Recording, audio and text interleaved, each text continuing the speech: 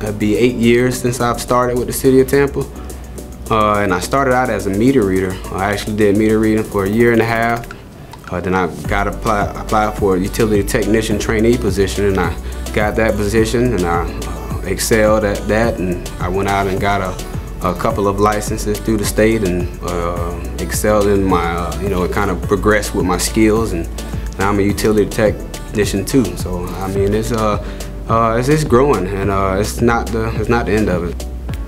The most challenging thing I do would happen to be large main breaks.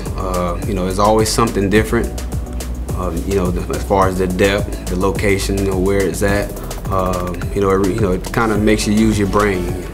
You have to first strategize how you're gonna get down to it, and once you get down to it, you strategize on how you can repair it, and then you strategize once again just to put the roads back together.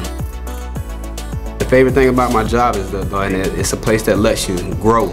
You can come in at one position, at the very bottom, and you work your way up, and it's just there's no boundaries to your job. So just to know that the sky's the limit, it just makes it an open avenue as far as the things you can do.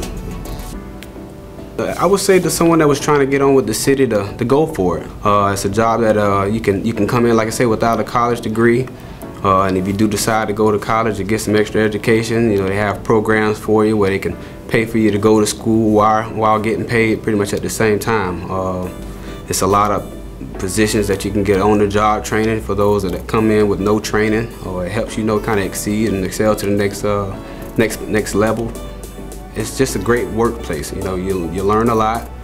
You meet a lot of new people, and become family. You work with them for so long, and it's a great place to be. It's a great place to work for. Really, the sky's the limit with the city of Tampa.